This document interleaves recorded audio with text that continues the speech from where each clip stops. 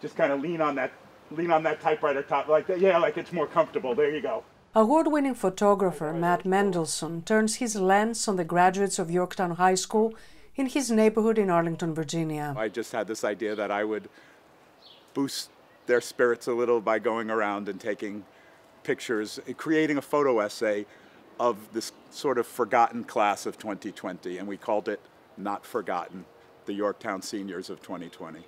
Their school year, like those elsewhere in the country, was cut short due to the pandemic.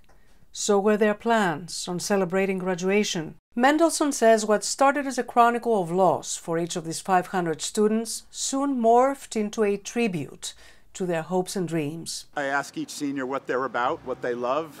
So each senior is photographed differently based on what they're passionate about, what they love to do. For Grayson, it's books, poetry, and educating others. I'm going to be a dual degree for elementary education and early childhood education. So I'll be able to teach from kindergarten all the way to 6th grade. And I'd love to have a book published one day.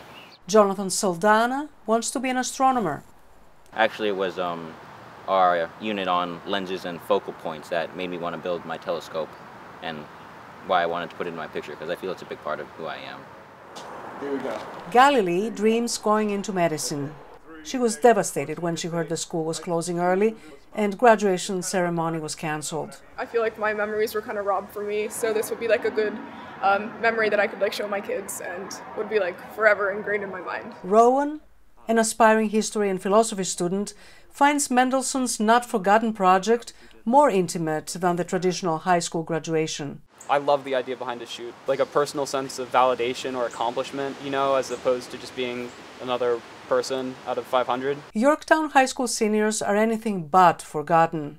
Mendelsohn's shoot has gone viral the world over. I'm getting emails from people from Sydney, Australia, saying, "Good luck to the seniors of Yorktown High School. We're thinking about you." From Sydney, Australia. It's just a project that was meant to boost the spirits of this senior class, who, like a lot of other senior classes around America, they're all the same. They're all very smart, they're all very passionate, and they all had a chunk of their senior year just evaporate. So it started out to be a boost, and it's gone crazy. Penelope Pulu, VOA News, Washington.